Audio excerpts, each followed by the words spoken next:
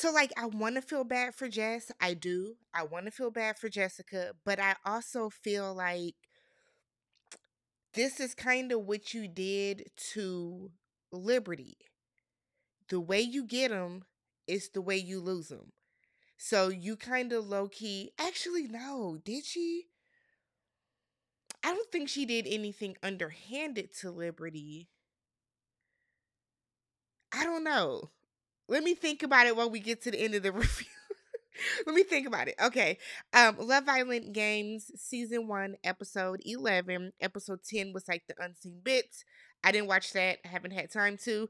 But thank you to everybody. I have gotten to 19,000 subscribers. So a huge thank you to each and every one of you that watches, comments, shares, likes the video, all that type of stuff. If you haven't already, please go ahead and hit that subscribe button. I know my goal has been to get to 20,000 subscribers by the end of the year. So fingers crossed we can get there. Also, some of y'all have been trying me in the comments. I will respond. Just an FYI. I respond to people in the comments. If you do not want a response, don't leave a comment. Very simple stuff here. I'm a content creator. I respond to people in my comments. All right. So, all right, let's start off with Imani and Ray. So, we're coming down. We're coming down from the very dramatic Toby and Georgia exit where everybody cried, and some of y'all were in the comments mad that I am irritated by the crying because it's a competition. I think the crying was unwarranted. I said what I said in the video. Why were you crying over a competition game? I understand these people have built bonds. I understand they're hanging out together. I get all that. But these people, like, it's not like you will never see them again. That is my point. That's my point. Like I said before, this isn't Squid Games. Nobody was going out to be slaughtered. They are going to see these people in about 2 weeks when the show is over. I think the crying, the sobbing that happened was crazy. I think Ray crying every time anybody leaves is crazy. Okay? That's me. That's my opinion. So they now feel like they made the wrong decision. And I feel like Imani has to stop feeling bad every time she makes a decision, right? You've been a part of a power couple. So with power comes great responsibility. You have to make a decision. I just kind of feel like, I don't know. I understand this is a game where they're building connections and love, but at the end of the day, it is also a game to win $100,000, and that's the mindset that I would have the entire time. Would I want to find a connection and stuff like that? Sure, I would be completely open to that, but I think my mindset, the forefront of my mind would be this is a competition. So I want Imani, keep your head in the game, sis. Keep your head in the game. Like we can't second think or, second think. Yeah. No, that doesn't make sense. We can't second guess. We can't second guess ourselves in like the decisions we've made. One, because it's over and it's done. And two, that's one less coupling towards going there. Do I think that y'all made a decision? Yes, when you should have had Johnny and Jess go against Callum and Liberty because then you knock out one of the stronger male competitors. But hey, Imani wants them to keep their hearts pure in the process. I said, girl, bye. So Megan left the villa for medical reasons. Buh. Buh. I'm not believing that for 1 second. Megan left that villa because she felt like she had turned into enemy number one. She was starting to be seen as a villain, and I feel like Megan couldn't take the heat. What is the medical emergency? What was it? What was the reason? Nobody knew. It's not like anybody was like, oh yeah, Megan left because, she done got the flu or she got the shits or, something like that. What is the reason for Megan leaving? I know y'all are going to find out. Y'all, please let me know down below. So there's a backyard boogie tonight. And I thought that was the end of the day. We had been out there so long, doing the duel. But there's a backyard boogie. So it's a pool party. So we get a conversation with Justine and Jack. And I know, like I've said before, y'all, I understand that She has the PTSD from the relationship. I don't have to watch the season to understand that she's hurt from it and he played her and all that stuff. Y'all told the story to me in the comments, which I appreciate because everybody's telling the story the exact same way. So I know that nobody is like embellishing the story. But like I've said before too, it's still self-sabotage. Whether, she is experiencing PTSD from this or she's very guarded, it still is coming across as self-sabotage. So she finally tells Jack that she's catching feelings for him, and Jack is like, I feel how you feel. And to me, that came across very disingenuous because I feel like if I tell somebody I'm starting to catch feelings for you, I feel like the best response is I'm starting to catch feelings for you too.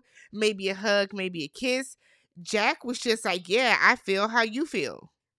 Jack then immediately goes into saying that he's worried about how things are going to work outside of the villa because she's in LA and he's overseas. I don't know. Something about it. I Do I think he's playing her? No, I don't. But do I think that Jack is in this coupling and thinking of like a long-term relationship with Imani? No. And I think it's no because realistically and logistically, when you have people that are on two different continents, it's not going to work. It's not going to work. It's just not. It's not the same as her being from LA matching up with somebody from Texas or somebody from New York where you guys can make it work. But distance be damned. But a different continent, I don't see that. I don't see it happening, but we'll see. So we then get the three new bombshells, and it's Courtney from US season 4, Mike from UK season 6. Mike is big fine too. That is a handsome man right there. And then we have Carrington, love the name, from US season 2. And I said, why is there so many people from the US season 2? That must have been like a very popular season because now it's 4 of them up in there, and who knows who else is going to come. So Carrington comes in and said that he dated around on a dating show, did what he was supposed to do, and he got called a player. So, but now he wants the best of both worlds. He wants to win the competition, win the challenges, get to the bag, but he also hopes to find love or find somebody there. Courtney's teeth were distracting. I don't know who did those veneers, but they were horrifically done. They were horrifically done. Then on top of that, her voice is so jarring. Oh God, we can't have her stay on here for too long because that voice. We can't have her stay on for too long. That is nails on the chalkboard. So they're all sitting around talking, and Sally yells out, "Who are you guys all interested in?" Jack follows up and says, "Kiss who you're interested in." I said, Jack, why would you say that? When you got black girl magic on your arm and you think this black man is not gonna kiss her. So on cue, Mike kisses Justine. Justine said in her confessional that Jack's kiss is better because there's nothing better than a kiss that has feelings behind it. And I agree. I agree. So I'm not gonna fault her for that. Carrington kisses Kira. Kira says she ain't been kissed like this. Oh my God, my back is hurting. Oh Lord, let me try to get comfortable. Kira said that she has not been kissed like this since being in the villa, so she's excited about that. Courtney kisses Jack. Mike then kisses Imani. Ray gets offended. I don't want to say that Ray is sensitive, but Ray is sensitive. Like I just feel like the way that Ray moved this entire episode got on my nerves. It really did. The way that Ray moved the entire episode got on my nerves. Like, at the end of the day, everybody is still open, right? Because everybody is open, people are going to kiss. I just feel like Ray, like, is it self-esteem? Is that what's lacking? Because anybody that so much as glances at Imani, he's ready to like fold himself up into a ball and cry about it. And I don't get it. I don't get it. So Sally yells out, "The let's play spin the bottle." I said, "Okay." Everybody kissing. Everyone's kissing everyone else. People are manipulating the game, moving the bottles to face them. And Johnny and Courtney kiss. It was a lot because it was a kiss. Then it was, okay, let's reposition ourselves. Let me pick you up. And then they continue kissing. And of course, Jess is mad. Of course she is. Of course. Was the kiss a little too much? Maybe. I'm sorry, y'all, if the mic is. I just.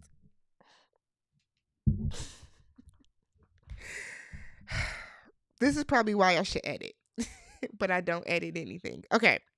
So, Jess is of course upset about this, and is I feel like it's getting to the point now that I don't understand why it's not even funny anymore.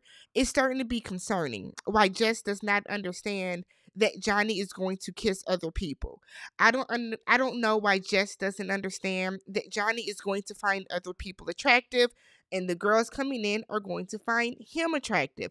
It's not it says nothing about you. You know what I mean? It doesn't mean that you're an unattractive girl. It doesn't mean that these other women are better than you, but he's going to find other women attractive.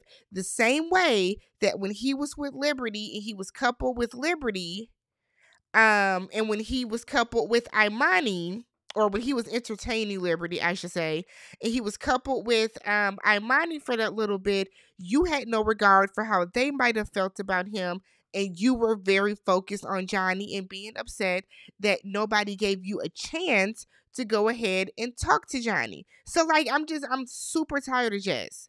Super tired of her. Like, let's use some common sense about this. You cannot get mad every time this man kisses someone else in a game. This is silly. This is just not the show for her. So Sally and Justine are trying to talk up Carrington to Kira, saying that he's a really good guy. He's matured so much from their season, and you can trust us because we would not send you off, sis. So Carrington and Kira talk the next day. He tells her that the kiss was good because they had good kissing vibes. He said they kissed similar, which even though that conversation sounded wild, that's so true. There is nothing worse than kissing somebody that doesn't have kissing chemistry with you. Either this person is like using too much tongue or not enough tongue, or you guys are, you're clashing and your teeth are clicking. Like, you want to have good kissing chemistry with somebody. So they start talking about their heritage. He said he is Puerto Rican. He was born in Germany. Or he's Puerto Rican. He was born in Germany, cannot speak German. She said that she's Russian and her dad is just black. I said, girl, don't say just black. Your dad is black. Don't say just as if it's boring. Then they start talking about zodiac signs. And no, they don't. I'm sorry. Kira comes in. Courtney comes in and pulls Kira. I combine the notes. Courtney comes in and pulls Kira, and she's telling her that she has dated girls before. And Kira's like, dated, girlfriend, or like, how did that work? And she said, no, actual girlfriends. Her last girlfriend was when she was 21. She's now currently 25. Kira says she's 26. Kira then says that, then this is when they start talking about zodiacs. Somehow, Courtney says that Kira is an Aries. And she was like, no, I'm a Pisces. Courtney is a Sagittarius. So we all know, if you guys know a Sagittarius, they're very loud, energetic, outgoing, bubbly people. Kira said because she's a Pisces, which my mom is a Pisces, they're very more reserved, low maintenance, chill people. Like, they don't do too much, right? So they're having this good conversation, and then next thing we know, Courtney is like, I've been waiting for the perfect time to do this. And Kira was like, do what? And she leans forward and kisses her. And I said, oh, that escalated very quickly. But okay, Courtney, go for it. So we then see Mike and Justine. So they go up to Soul Ties. And Justine said that she's right now just in a very career-driven mindset. But she does want to meet her person. So Mike said that on his season, he was very immature. And the first time he did the experience, he feels that he didn't really take advantage of the opportunities that he should have. So right now, he wants to be a man, not beat around the bush, and he wants to, put it all out there. So he tells her that there was something behind their kiss. It was good. There was something to it. He lets her know that you are my number one. It's crazy because Justine is like, yeah, it was something to the kiss too, when you sat up in the confessional and said that it wasn't. So downstairs, Sally's instigating. Jack is a little frazzled, but he said that he trusts her because they just had this conversation, and he trusts her to, like, I guess not cheat on him. Love Island version of cheating. So we then see Callum and Courtney are talking, and Callum is he's so geeked to talk to somebody other than Liberty.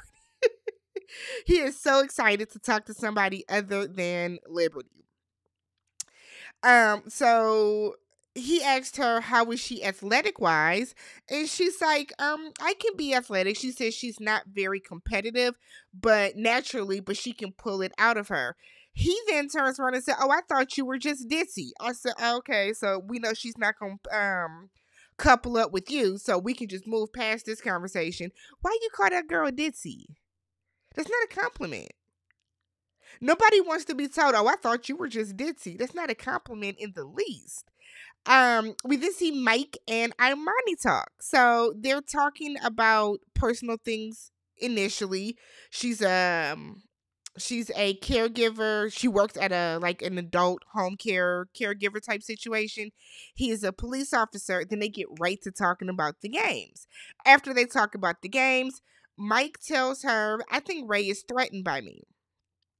He said that he doesn't care about Mike's feelings. He's going to do what he wants. He's going to go after what he wants. And Armani is like, oh, shit. Okay. Okay. And we have seen Ray kind of like moping. And I'm going to say moping loosely, but we've seen Ray kind of moping around, soaking around the entire time. So we then get Johnny and Courtney. Jessica is annoyed right away. Before Johnny even goes and talks to Courtney, he was talking to Jessica and told her that he was going to talk to Courtney. So it's not like he did it backhandedly. He didn't do it like behind her back. He told her. So he goes and pulls Courtney. Of course, Jessica gets annoyed right away. Johnny tells her that he's been with Jess, but it's missing a physical spark. Now, I'll say this.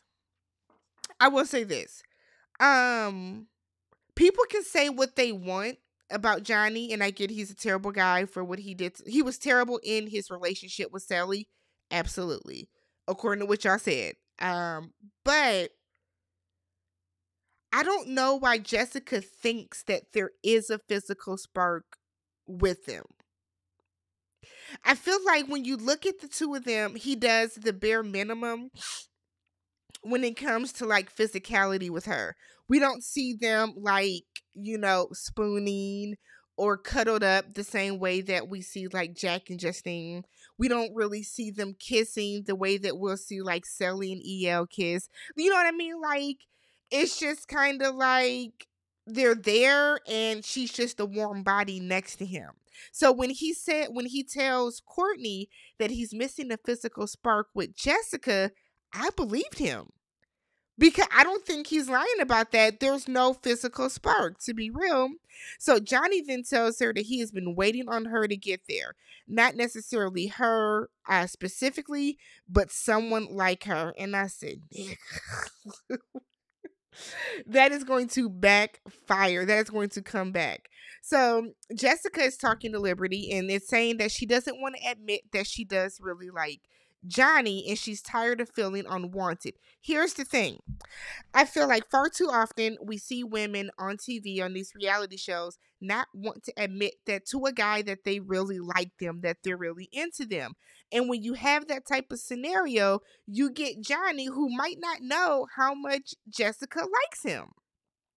He might, but when you have somebody saying, I don't want to admit that I like him, that means that Jessica is not relaying that to him. Now, on the flip, she said that they're, cuddling at night and holding hands and all that type of stuff. You're a warm body to him, sis. And I think Jessica needs to kind of pick up on context clues and read context clues and not just feel as if, oh, because we're going through the motions at night, that he really, really likes me. You know what I mean? I don't know. That was just weird to me. So, but she's tired of feeling unwanted. You're not feel. I can't tell somebody how to feel, but I don't think he's making you feel unwanted by talking to a bombshell that came in. So that, and like what I mean by that is I don't think he's doing it on purpose to make her feel unwanted. I think the whole notion of combining the games with the love is just confusing emotionally for a lot of people. And Jessica is thinking solely with emotion on finding love, whereas Johnny clearly came in solely to get the money. So we then have Jess and Johnny talk again. Jess tells him that she's confused if he really likes her because he always wants to go talk to a bombshell when they come in. He was like, so you think that I don't like you because I talk to other people in here? And Johnny always says things it's like he says things back to you and he makes it sound so condescending. So, and she's like, well, of course. He tells her that he's open until he says he's not. And I feel like, again, that's a fact. You're open until you're not in there. And I think that so many of these people are just not getting that, right? So he tells her that he's been moving very respectful and very transparent. He's been telling her everything, which is true as well. Which is true as well. It's not like Johnny is sneaking and dipping and ducking, doing stuff. He's telling her every step of the way. The real issue is that Jessica, instead of her seeing it for what it is, and maybe trying to talk to some other guys in there, she is just like chasing after Johnny. To be real, she's chasing after Johnny. So we see them stop talking, or their chat is over, and Johnny pulls Courtney again right away. I said, I'll be damned. So Jess goes over. She's talking to Ray, Jack, and Justine about how Johnny wants to always go talk to other girls and it makes her feel unwanted. And now she is crying. This is a valid reason to cry, right? This is a valid reason to cry. So Courtney gets a text that there's going to be a recoupling that is coming tonight during the backyard boogie. So the bombshells are going to pick first, and then the girls are going to be able to pick the guys. So Imani goes and tries to talk to Ray, and she's like, we haven't really talked all today. And he's like, yeah, I've been waiting for you to pull me. And I said, oh, I see what type of time you on right now, sir. Okay, cool. So Ray is threatened by Mike. And instead of Ray reassuring Imani that he's still into her and that he's not fazed by that, he is gonna take it out on her. So she's like, are you mad at me? Like, what's good? Are you trying to process? And he's like, I'm chilling. I'm chilling. I'm chilling, chilling, chilling. And it's like, no, sir, you're bothered. You're bothered. You're bothered. You're bothered. So she's like, so what does that mean? You're trying to process? And he's like, yeah, I guess. I don't know. And I'm like, why are you being an ass to her when she hasn't done anything wrong? Or for you to get in the confessional and say that she didn't do anything wrong. You're not mad at her. You're just upset with the entire situation. So what does it help? What does it prove? Knowing that she could knowing that she could be recoupled with somebody, for you to treat her like that right before.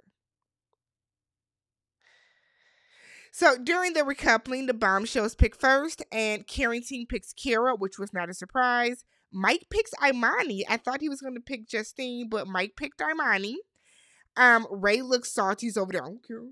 It's cool. It's cool. And it's like, if you're upset about it, you're upset about it. Because we saw that you were like in shambles when Johnny got to, pair up with Imani. I don't think I like Ray anymore. I was tolerating him from the Beijing, being there. But like, I feel like the way he's been moving, especially tonight. Okay. So then Courtney stands up to give her speech, and she's like, this guy made me feel welcome, and he told me that he was waiting for me to walk through the door. And I said, jeez. And she picks Johnny, and of course, who's mad? Jess is mad.